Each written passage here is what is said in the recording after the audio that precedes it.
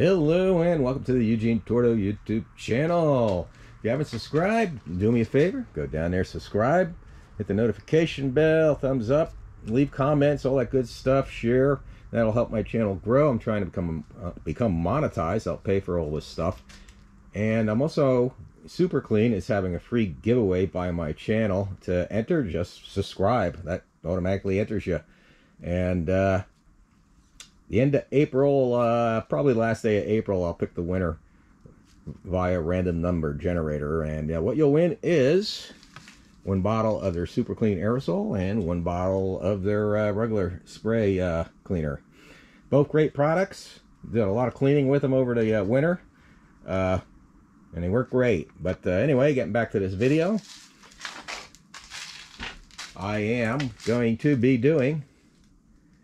taking off my target top, and the reason I'm taking that off is I'm going to finish up some of the interior items. One thing I want to do is the halo. That's probably going to be the biggest pain in the butt, and that one's all cracked and chipped and everything. I got another one. I got a used one cheap. It's not 100% perfect, but it's a hell of a lot better than that one. It was beige. I recolored it, and it looks a hell of a lot better than that. So I'll get to working on that.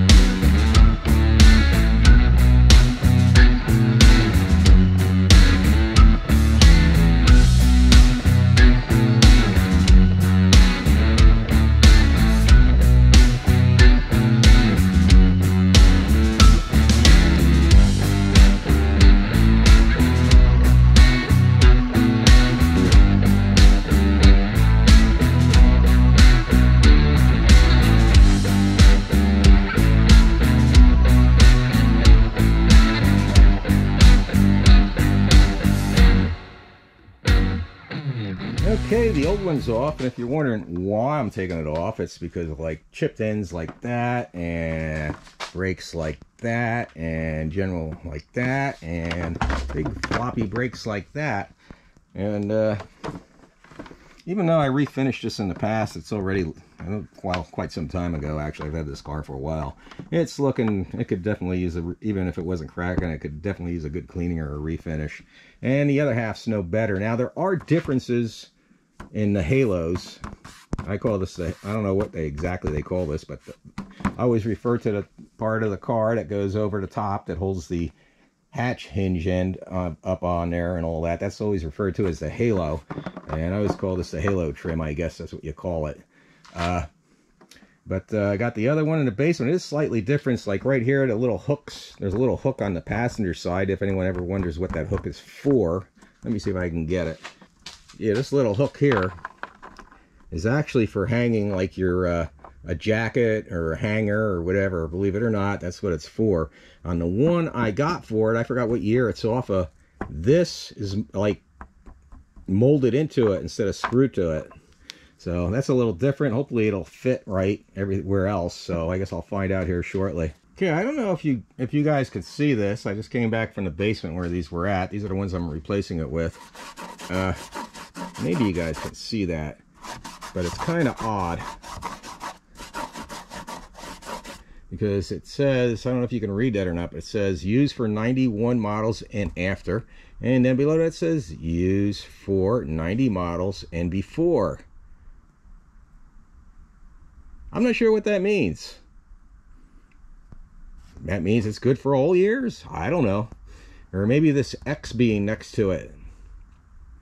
Oh, I get it. This hole here might be for the 90 models and before, and this hole here might be for 91 and up.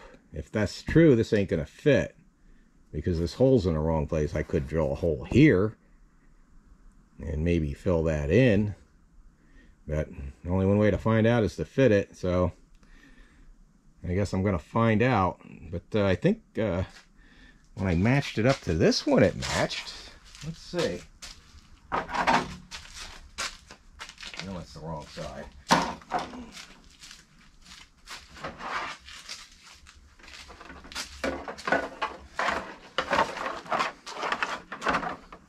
Yep, that's the problem. I didn't realize that, so we all learned something. And you can see this was beige at one time. I hope you guys can see that. And that means I need to either drill a hole in this one right here and then fill that in. I might just leave it for now and put a plug there or something. I don't know. Let me put it in there and see how it looks. But if you're wondering what that hole is for, this hole is for, that's for the seat belt. So the seat belt location, upper seat belt location, is different from 91 and up. I did not know that. Well, we know now, unfortunately. Well, let me see what I can do. Okay, I drilled another hole. I went smaller than the original hole.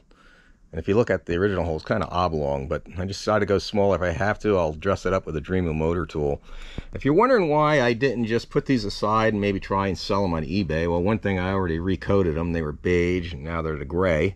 And, you know, this is a over 225,000 miles on this Vet. I think it's 226, 227.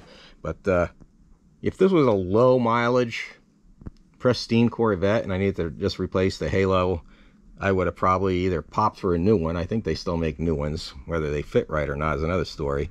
Or try and find a good one for the correct year.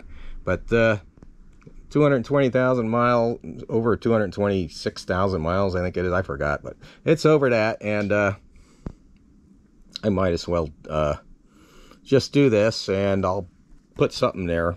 Like I said, I'll come up with something to plug that. Maybe at a later date, I'll take it off and fill it and all that stuff, and then repaint it. I don't know if I'm going to go through all that trouble for now. I'll see how it looks when I get it in there. If it's something that's barely noticeable, I'm not going to worry about it too much, but I'll get it in and we'll see how it looks.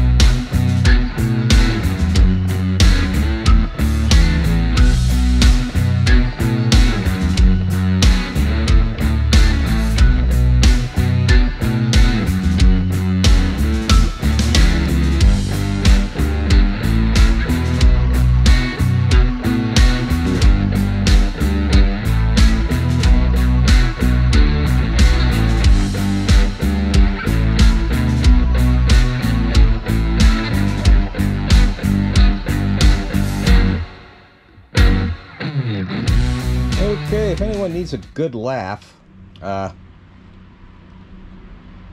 got it pretty much all together, and then I realized something when I went to go put the seatbelt in. I forgot to drill the hole on this side, so I need to drill that other hole. And if you can look on the other side, I got that on, and from here you can't see that other hole because the seatbelt covers it, so that's a good thing. I did pick these up really cheap, if you're wondering about them. I got them, like, I forgot what it was. It was cheap, and I'm glad I got them. And so I'm gonna go ahead and take this side off again and drill that other hole like I should have.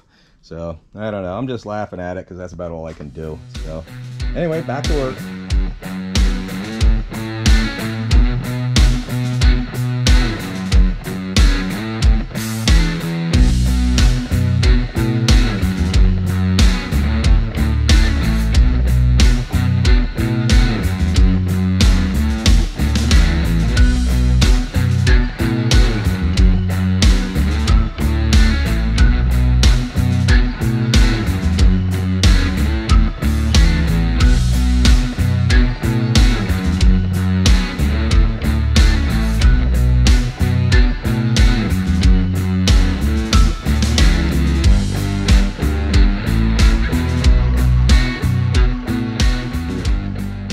Okay, the halo is on. ran into a little glitch when I got it all in, besides the other glitches like the holes and stuff. Went to go put the last screw in, it wouldn't stay in. I tried a bigger screw, it still wouldn't stay, and I ended up replacing the blind nut with a new one. I ended up having to drop. I basically just took most of the screws holding the top part up and pushed it down. I was able to get it out.